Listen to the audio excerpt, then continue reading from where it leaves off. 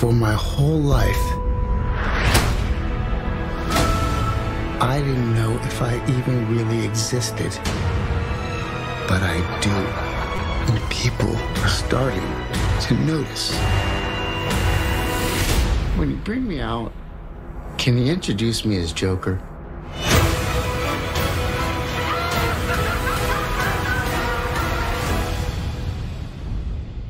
Rated R. Welcome back, everyone. We got a new Joker trailer and Todd Phillips, the director, talking about future potential crossover with other Batman movies, so we'll break it down. If you're brand new to the channel, be sure to subscribe to get all the Easter eggs. I'll be doing a bunch more Joker videos, Easter eggs, and breakdowns as we get closer to the movie coming out, and there's special giveaway stuff I'll explain at the end of the video.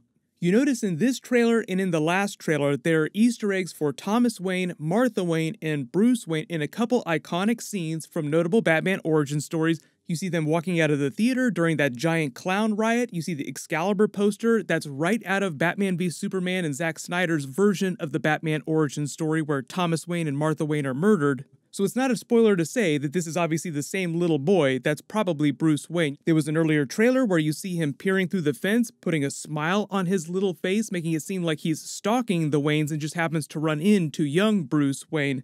So in the last week, there were all kinds of theory videos that people were posting about potential for a new origin story for a new version of the Batman because we have Robert Pattinson's Batman coming in the next couple of years. It's supposed to be set during the 90s, so people assume, a younger version of the character. If the Joker movie takes place in the late 70s, early 80s, maybe the timeline could work out like that.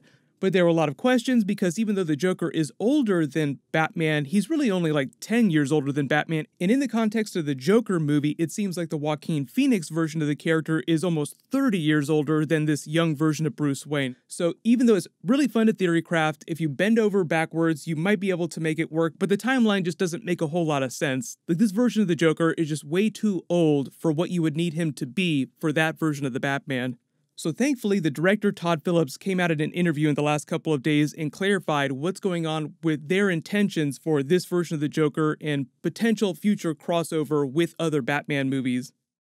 Following Heath Ledger's Joker, were you at all reluctant to kind of revisit this like sacred almost ground of a character?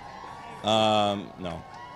No, I mean I love it, but there was Jared Leto followed it, and I love that too, and Jack Nicholson preceded it, and I love that. It's oddly in the States, comic books are our Shakespeare, it seems, and you can do many, many versions of Hamlet. There will be many more Jokers, I'm sure, in the future.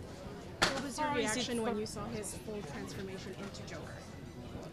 It doesn't work like that in a movie. It happens in the movie, but I mean, when you're directing it, it's a much slower thing. So it wasn't like an overnight thing.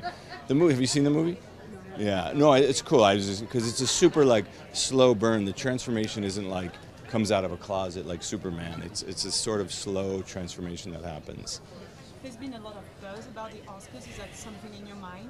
No, honestly, we just can't believe about the Venice thing, and we're just coming off that. This is literally the second time we're showing the movie ever. Sorry, so we're just still getting our footing. And Joaquin, it seems scary good in this movie. It seems like he went super method. Did he ever almost take things too far in your mind where you're like, oh, whoa, dude, like you're getting too dark? No, and he doesn't go, he's not method in it either. He really just comes, he does the part, we say cut, we go over there, we laugh about something. He wasn't like, that's not, for this movie, that's not how he had to do it. Robert Pattinson was just cast as Batman. I know this is a totally different movie, but do you see those two worlds merging together anytime soon? No. Thank you. Definitely not.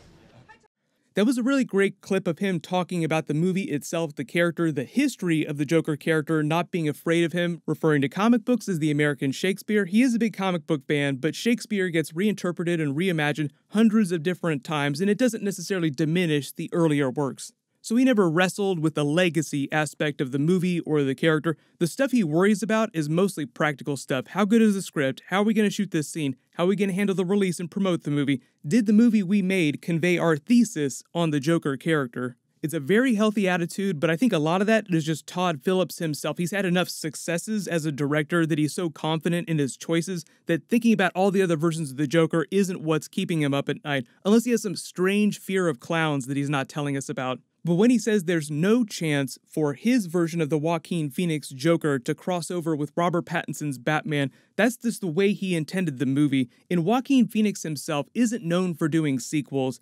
Remember a couple years ago during that big Marvel Phase 3 announcement, he was in the running for Doctor Strange when Marvel wasn't sure whether or not it'd be able to lock down Benedict Cumberbatch as the character. He turned them down. Joaquin Phoenix said no to Marvel's Doctor Strange because he did not want to sign a 5 or 6 picture deal and do a bunch of big franchise movies.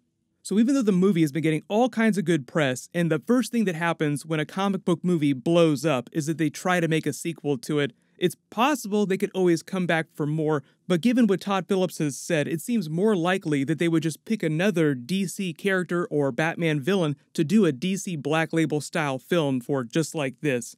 There was recently some news about Aaron Sorkin taking a meeting with Warner Brothers about doing a DC Comics movie, so I saw a lot of people in my timeline going crazy at the idea that Aaron Sorkin could do an R-rated Lex Luthor film just like the Joker. That would be a badass backdoor way to make a new Superman movie. You make it about Lex Luthor and you just involve Superman in it in a roundabout way. There's no way they're ever going to do an R-rated Superman film, but you could do an R-rated Lex Luthor film. Bryan Cranston has been everybody's fan cast since way back in Batman v Superman, so it would be awesome to see them try something like that. And they're thinking, who can play Lex Luthor? Who's bald? Who could be menacing? Oh! Walter White! We can get that guy in it. The other interesting things that he talks about during this interview, too, are the way they made the Joker character. So you have Arthur Fleck, that's Joaquin Phoenix through the early parts of the film. Eventually, he does transform into the Joker, but I love when he's talking to that interviewer, asking about the actual transformation. Were you surprised? Was this a big deal? And he says, no, it wasn't like that. The transformation happens in the movie, but it's not like Superman. He doesn't rush into a phone booth as Arthur Fleck, then rush right back out as the Joker. But talk about meta Easter eggs. If you guys didn't know, there was actually a Superboy TV show where Joaquin Phoenix played a version of Superboy.